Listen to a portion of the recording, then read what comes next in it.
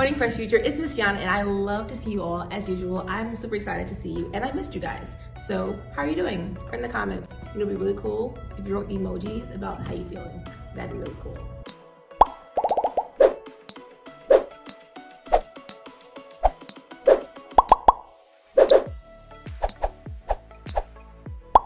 And if I was an emoji, I'd be like the emoji with the star eyes, like, that's how I feel right now. Like, oh my God. Yes, that's me.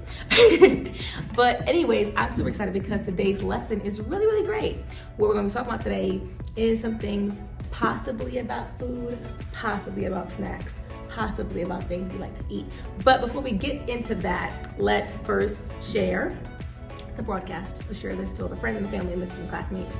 And then let's like and subscribe if you haven't already. And then also, our church is having a campaign for 1,000 subscribers on the actual church YouTube, Fresh Start TV. So subscribe to both, please, if you haven't done so already. All right? Take a few minutes to do that. Let's review our expectations for love. Stands for love others. Love others. O, open your hearts, ears, and mind. Open all the things. Just be open. Be open. V, right? Visualize yourself in the lesson and scripture. Visualize. Could that be me? Am I that person? Mm-hmm. And E, I can't do that, but we tried. E. Oh. And E. Engage in what's happening. So engage. So when I ask questions, or Minister Tiffany or someone else in the comments saying, hey, what'd you think about that? Answer, like, and I don't know, it's okay too, because we're here to learn. We're here to learn all together. It's a safe place. That's our expectation for today. Before we get into praise and worship, let's begin to pray. So Father, we thank you for this moment. We thank you that your presence is here already. We thank you that we are excited to learn more about you. Allow us to open our hearts and our minds, ready to receive you in a whole new way. So God, we thank you for your presence and for your Holy Spirit abiding in us. And we thank you that this moment in time with you, we're going to actually use this to share with the world and make more disciples as we are your disciples. All righty? Amen.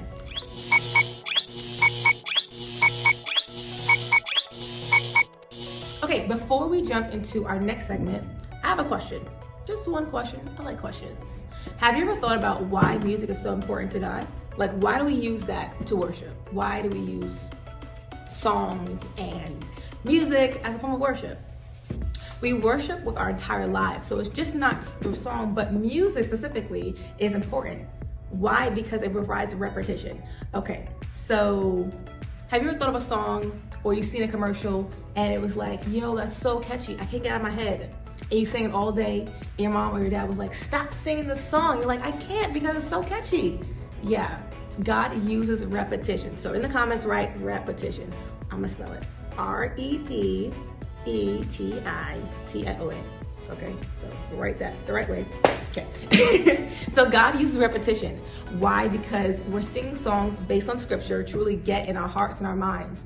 So for example, when I was little, I would like to rehearse Disney songs.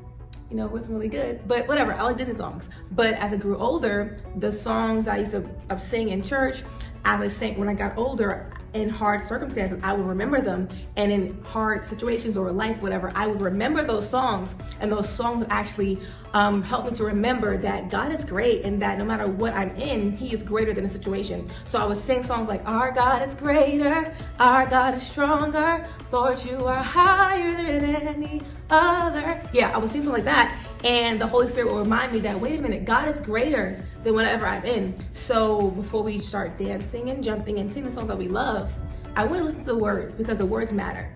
And you may not think right now, but when you're older, you may need these words because they get into your heart and your soul.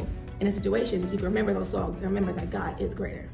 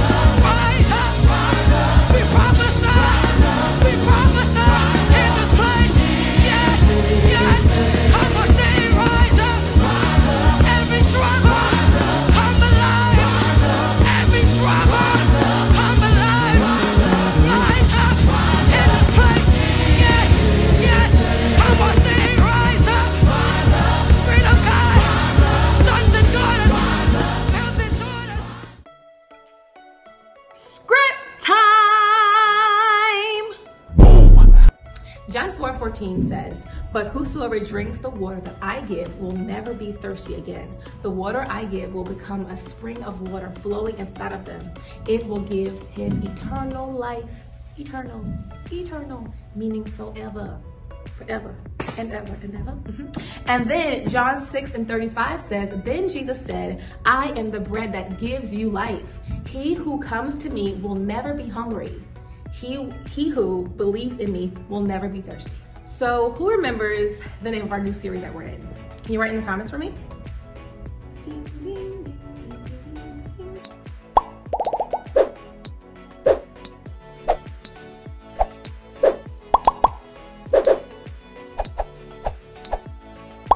That's right. So if you wrote that blah, blah, blah, blah.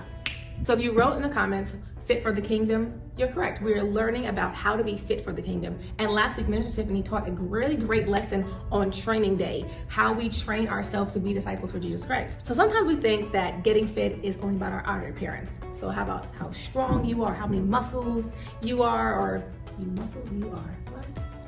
How many muscles you have. It's not about that only. It's also about what you eat. So being fit means also eating the right foods. So today's lesson, as I said, is about food, and we're going to call it the meal plan. How many people would classify themselves as a foodie? Like you're the person like, oh my God, I see this new food, this new type of like dish on Instagram or on Facebook. I gotta have it. Mommy, take me there. That is me.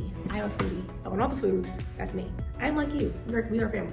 If it's like you, write in the comments, me, in all caps. But no matter how many times I eat my favorite foods, which is pizza, or drink my favorite milkshakes or beverages or whatever, I will still in a few hours be hungry again. Now that's annoying, but it's the truth. I'll still be hungry. I'll still the next day wake up like, wait, is there any more? Be sad, refrigerator, there's no more. That's how our natural foods are. But today's lesson, meal plan, we're learning about the bread of life. In John 4:6, Jesus is telling the people that he is the bread of life and the living water. All who drink and eat of him will never want again. Jesus is using some really strong words here, like never thirst again, never be hungry again. Those are really definite words. And he's using that to really paint a picture to people who are hungry. And they're like, wait, what? I can never hunger again? How? I'm gonna show you in a few short minutes. Watch this video.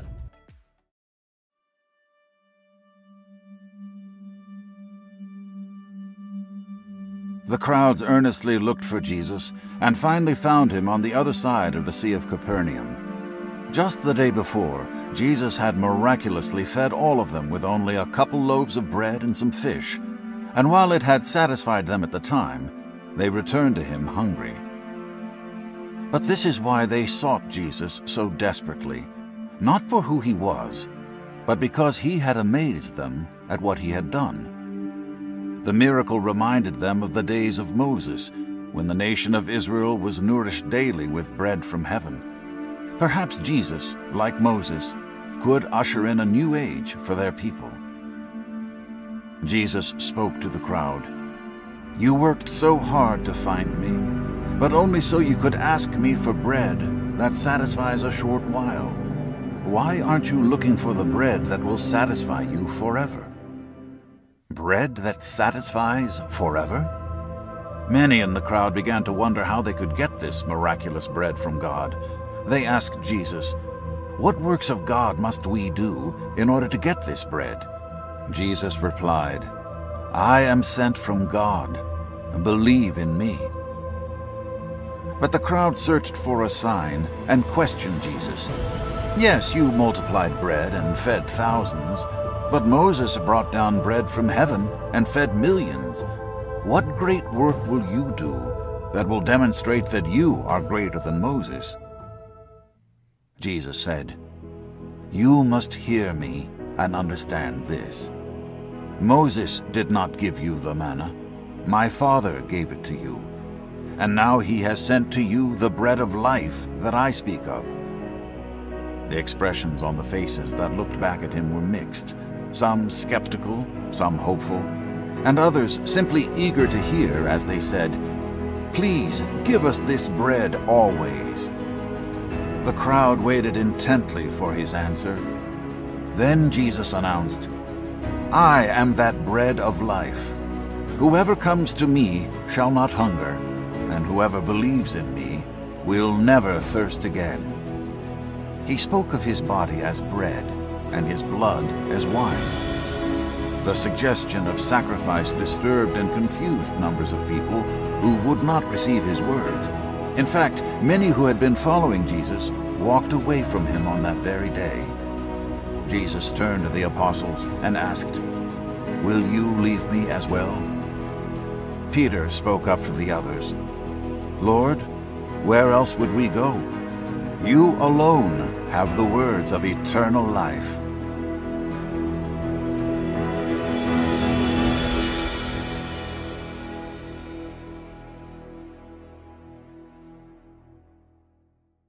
Okay, so here's some backstory about the scene you just watched. Jesus just fed 5,000 people with 5 loaves of bread and 2 fish. And as we all know, we need to eat daily. Every day we need to eat, or some of us will get really hangry. So there's Jesus off to himself, and there's this huge hangry crowd coming towards him like, "Hey Jesus, you just fed us. Can you feed us again? Like, you fed us yesterday, remember us? Can you do it again?" And Jesus asking them, like, "You're seeking bread. You're looking so hard for bread when I'm the bread of life. And you're looking for this bread that can only suffice for one day when I have the bread that can feed you for eternity." And so they're like, "Wait a minute, eternity? You can give me bread that lasts forever? Where? Where's this bread at?" Jesus said, "If you want this everlasting bread, you have to come to me and believe." And some walked away because the cost was too great. Because believing in God and believing in Jesus meant they had to let go of some things, letting go of the idea that Moses was the best thing ever, letting go that maybe that the same person who sent Jesus allowed Moses to rain bread from heaven. They had to let go of their old perspectives, let go of the old things, and they weren't ready to do that. So that was a small recap of what just happened. Just a little tiny recap. Now, I'm sure you're wondering, "Miss Yana, how does all this have to do with Jesus being the bread of life? How can bread last forever? How can one man supply the needs of everybody on earth?" I got you. These are all great questions. At the end of the video, the disciples said to Jesus, "You alone have the words to eternal life." The food Jesus gives us is spiritual. And just as we have food to feed our natural bodies, we have to have food to feed our spirit as well. Because if we don't eat, we die. The same way we don't eat our spiritual food, our spirit man will start to die and decay. Truth is, we have to eat daily of both. We have to. Although Jesus was one man, he wasn't just any man. He was fully God and fully man. So he could supply all the needs of every single person on this earth, and no one goes depleted. You know the song we sing, "We can all drink at the same time." That's true. We can all drink, all eat, all be filled with all that God gives us, and have more and more running over, and no one feels, "Wait a minute, no, what about me?" It's not like that. Your siblings in the body of Christ can eat with you, and no one is depleted. So I'm sure you're asking, how do we do this? By reading his word. His word is the bread that we eat. That's how we do it. By spending time with our Father, by worshiping, by praying, by spending time with the one that we say we love. How can we say we love him but don't spend time with him? That's like your mom or your dad saying, "I love you and I want to spend time with you," but never are with you. Doesn't make any sense, no, does it? Jesus was trying to convey a message to the crowd by being the bread of life. He's saying, "I fed you yesterday and now you are filled, but now the next day you want more. I can fill you for eternity." He was using a beautiful example to how that he can feed them forever. Jesus wasn't trying to replace our natural need for food. He made us. He knows what we need, our natural bodies need. But he's saying additional to what you need naturally, I'm what you need spiritually. So I want to give you an example of what you need, because you can't just survive off bread. There's a scripture in Matthew 4:4. Man can't live on bread alone. That's what he was saying to the crowd. So Jesus also talks about fasting. And I'm sure you're like, "Wait, Miss Yana, you were just talking about this whole bit about meal plan and being a foodie, and then saying how much you love food, but why would you abstain from something you love?" Exactly. My natural flesh loves it. And the thing about scripture, what Jesus often talks about was denying yourself. And sometimes you can love something so much with your flesh and in your body that sometimes it takes your spirit man off of what's important. So what God was talking about, he was saying, this is how you discipline your spirit man to be focused on me, having a really laser focus on God. So as we're growing in God, be mindful to not neglect spending time with him. Because as you're spending time with him, you are drawing strength from your everlasting well. You're drawing strength from the bread that is more than enough for every single person that you know, and the more. So keep growing in God and drawing from him and spending time with him. And that's how we eat from his bread of life. That's how we drink from his well. So put a hashtag foodie for Jesus. I'm corny, I don't care. Put a hashtag foodie for Jesus if you are someone that after this live or after this Facebook broadcast, you're going to go and want to actually learn from God and actually say, God, I want to eat of your daily bread today. I want to drink of your well today. I want to do that with you because I know I'm growing. I was like this high and now I'm this high, or this high, now I'm this high. Now that I'm growing in you naturally, I want to grow with you spiritually. Let's do it together? Okay. Let's go. All right, so we talked about spiritual growth, but also, you know, you can grow crookedly. Okay, so have you ever seen a plant? Like, if you don't like stick, if you went to your grandmother's house or your mom has plants, they have to, when it's growing, they have to put something behind it so it can grow properly.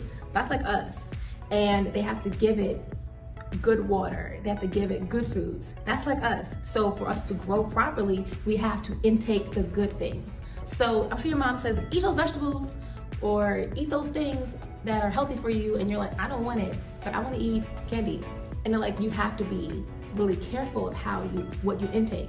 The same way that happens in the spirit. So if you never read your Bible and you're wondering why, I always feel sad and I never know who God really is to me. Am I really his daughter? Am I really his kid? Does he really love me? You have to open your Bible and read what he's saying to you, really intake what he's saying, because there's one truth. And those people that you're around, and you're telling them, no, God is the way and Jesus loves you, and they can't believe it, probably because what they're intaking is affecting their minds, is affecting their heart, affecting how they've been treating everybody else. The same way that we were saying that worship by repetition matters, what they're reciting to themselves, what they're saying to themselves, what they're hearing around them, TV and music and what they're listening to is affecting what they believe in. So what you're ingesting and what you're receiving can't be junk food. So let's write hashtag no junk food. Nope, there's a balance, and we have to be mindful of what we're taking. So let's be clear. I'm not saying that you have to only eat spiritual food or only eat the good things or only eat certain things. No, the Father understands that there's a balance. But what he is saying is that just be mindful of what you're intaking because it does affect you.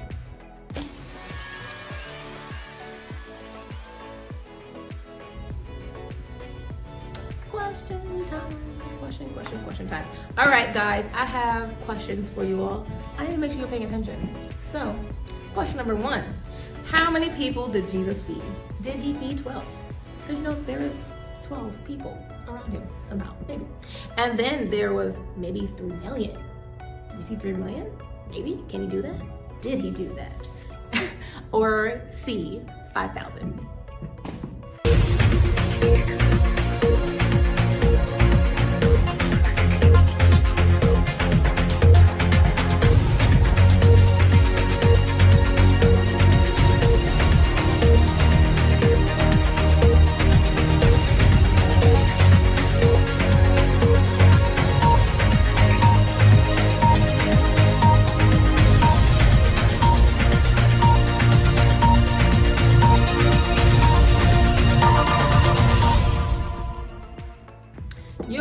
The answer is C, he fed 5,000. Question number 2, we can eat the bread of life by reading God's word and spending time with him in worship and in prayer. True or false?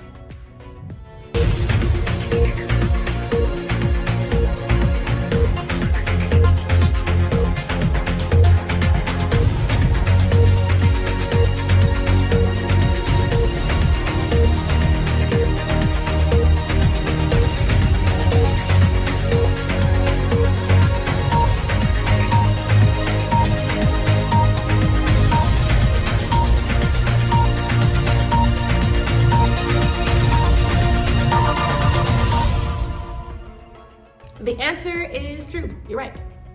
Question number 3.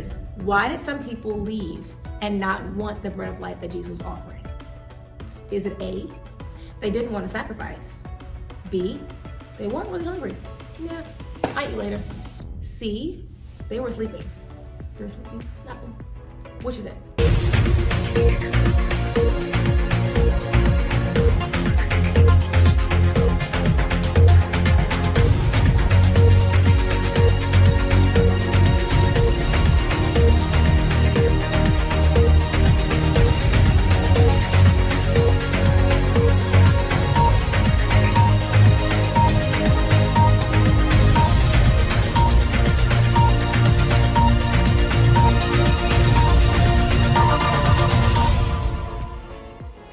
Answer is A.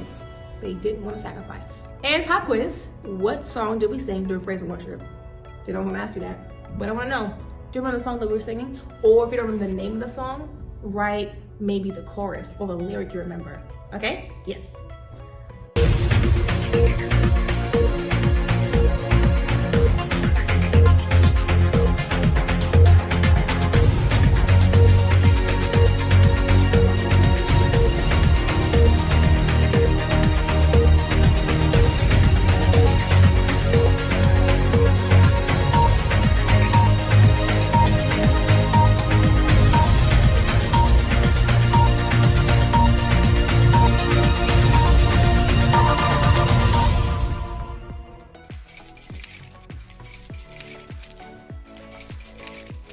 And it's everyone's favorite time for key takeaways. So key takeaway number 1, Jesus is the greatest meal plan.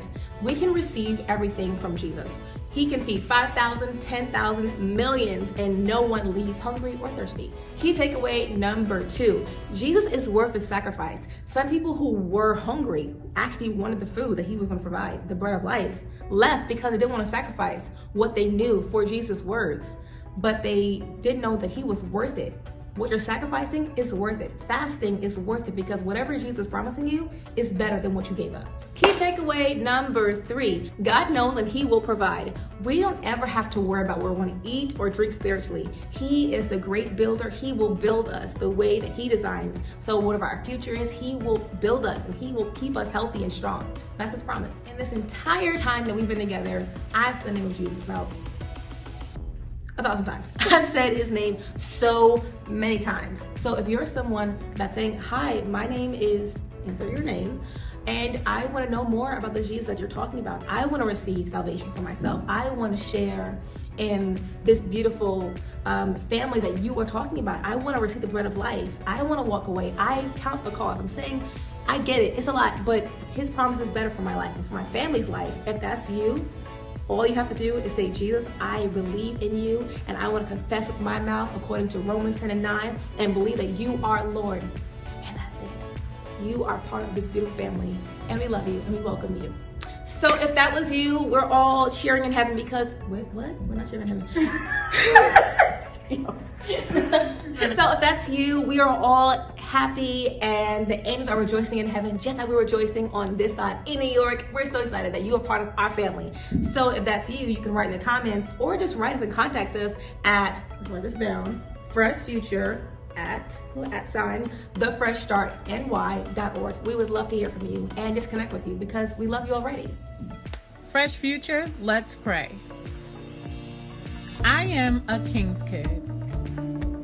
I am called by God to do good works. The Word guides me and Holy Spirit teaches me. I will love God's people. I will be a disciple. I will make disciples. I will do your will. Send me, I'll go. In Jesus' name we pray. Amen. So we're so excited you were here with us today. But before you go, we have a small request. Can you please subscribe to Fresh Future, Fresh Start TV? And if you missed last week, it's okay. It's a grace. It's a grace. You can watch the video right there. We'll see you next week. Bye.